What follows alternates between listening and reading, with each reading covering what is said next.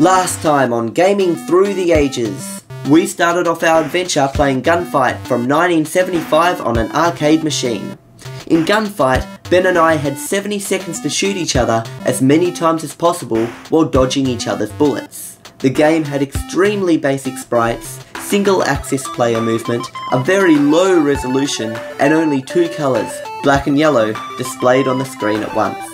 At the end of the episode, we looked to the future, ditched the arcade machine room, and prepared to order our first video game console, the Fairchild Channel F, released in 1976.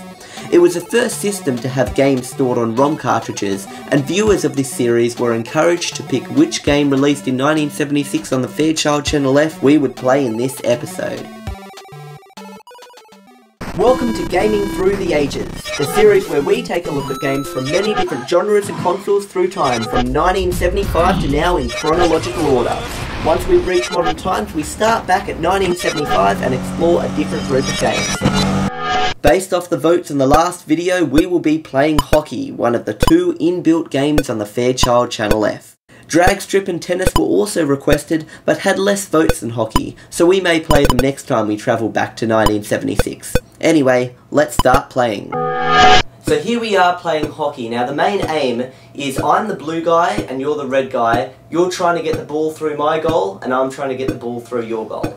So one of the things you can do is move your, defender up and down like that. Don't move yet though. Your background defender with one stick, and then you can move your other stick up and down to move this other guy.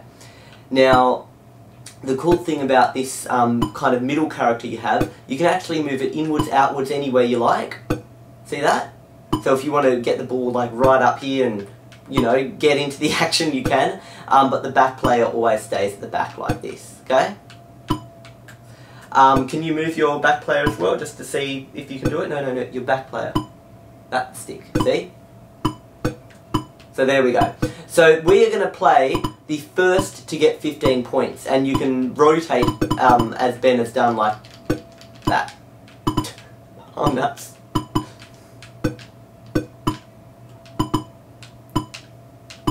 We'll make it first to 10. So first to 10 points wins. Yes, I've got one. But I can't fix this thing. Oh, it's no. You just press those back buttons to change it.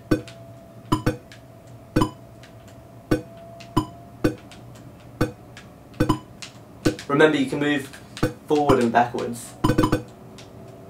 Oh, nuts, I almost got it in my own goal.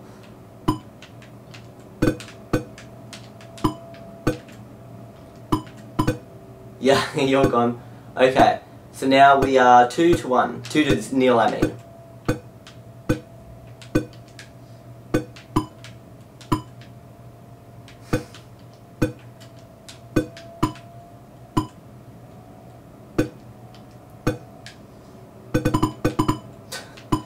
Notice the sound effects. This console, the entire console, all the games can only make 3 different tones. That's all it can make. So you never saw this console back in your day? No. While Ben and I play, let's briefly talk about this game. Graphics wise, this game is a step sideways from the last game, as it has 4 colours as opposed to 2. However, it also has a lower resolution of just 102 by 58 pixels, and we don't have very recognisable sprites like we did in the last game. The Fairchild Channel F can produce a total of 8 different colours, however a maximum of 4 can be used per line. Sound effects are also very basic, as the Fairchild Channel F can only produce 3 different tones. On the bright side, if you want to play a game, the system is compact and you don't have to go out to an arcade room, wait in line, and insert a coin every time you want to have a turn. Yes, 5-0. I mean 5-4. Hey, that didn't look fair. It looked like it went through the red line. Wait, ah! It's too confusing to try and move that other back thing, isn't it? Yeah. Yes. 7-6. Oh, nice. 7-7. We're actually pretty much equal at this game.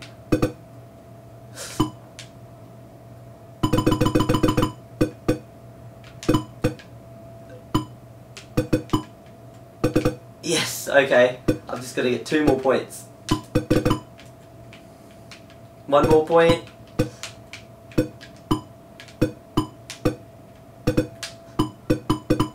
No, no! Yes, okay.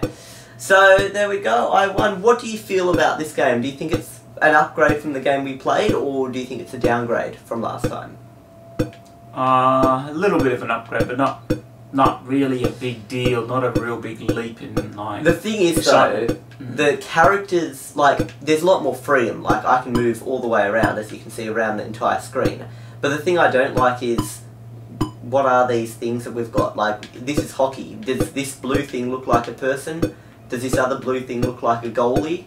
Like, you can't really even see what's going on. So hopefully as we move through time, the sprites will improve as their resolution improves, and we'll actually be able to see what's going on rather than trying to visualise a concept based on lines and dots on a screen.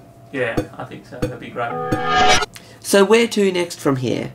Let's think about our move to 1977. Overall, the Fairchild Channel F games graphically looked very similar to each other, due to the limited colour palette and resolution. Shortly after it was discontinued in 1983, Video Games magazine described its graphics and sounds as somewhat primitive by the standards of the early 80s. Instead of clinging on to a second generation video game console that's not going to last very long in the market, let's dump it now and upgrade to a much more popular second-gen console known as the Atari 2600, which was originally called the Atari VCS when it was released in 1977 and wasn't discontinued until 1992. This thing had 128 bytes of RAM, which is double the amount the Fairchild Channel F had, and instead of just 8 colours, it could display up to 128 colours on the screen at once, but still only a maximum of 4 per line. Leave a comment below choosing which one of the 9 Atari 2600 launch titles I should play in the next episode. Air Sea Battle, Basic Math, Blackjack, Combat, Indy 500, Starship, Street Racer, Surround, or Video Olympics. The launch title with the highest amount of votes will be the one we end up playing in the next episode. As you watch this series and we move through the ages, try to forget everything you know about modern games. Follow along and let your imagination run wild as we get excited over what the future may hold. More colours, higher resolutions, and maybe even a bit of in-game music. One day, we may even have a game world that takes several minutes or even more to explore. Forget about what the future holds and stick with me as we explore and rediscover the evolution of video games. See you next time on Gaming Through the Ages.